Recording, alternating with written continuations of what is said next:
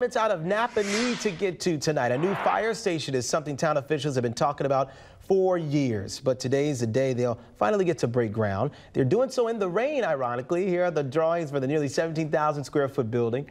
The $10.5 million project will house fire trucks, ambulances, and of course staff.